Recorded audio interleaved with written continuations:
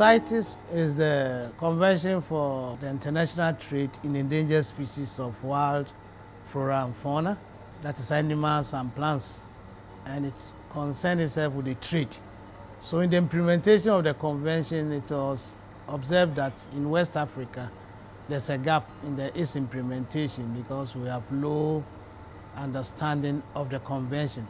Out of this, that WABIC, which is the West African Biodiversity Conservation Program, sponsored by the USAID, was able to talk to the ECOWAS sub-region so that each country will provide young people to be trained for that program. The study has been very beneficial to me personally and to my organization because it has actually enhanced our work as a division, especially at the frontiers, working with customs at the exit and entry points of the country. I must say that after the training my predecessor James received, there has been a lot of collaboration now. Collaboration has improved in the sense that without our authorization, no wildlife good goes in and out of the Kotoka International Airport. By way of our mandate, we form the first line of contact for all international transactions. But with regards to CITES, it appears most of the officers of customs had no proper training in CITES, and so they don't understand the concept very well.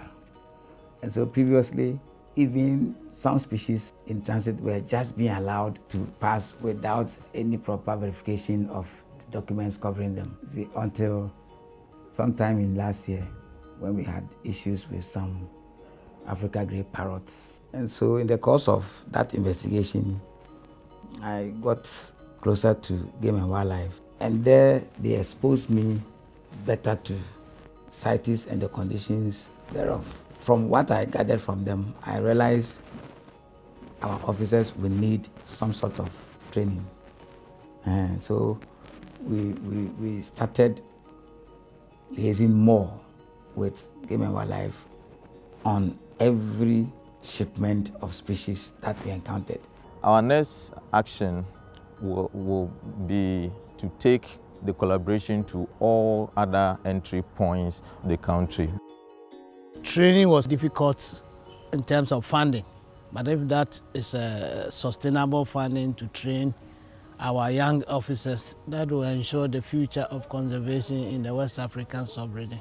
I'm hoping to come back after my training fully equipped on certain ways of conserving animals. And I also want to come back with more knowledge on how to implement and develop CITES in my country.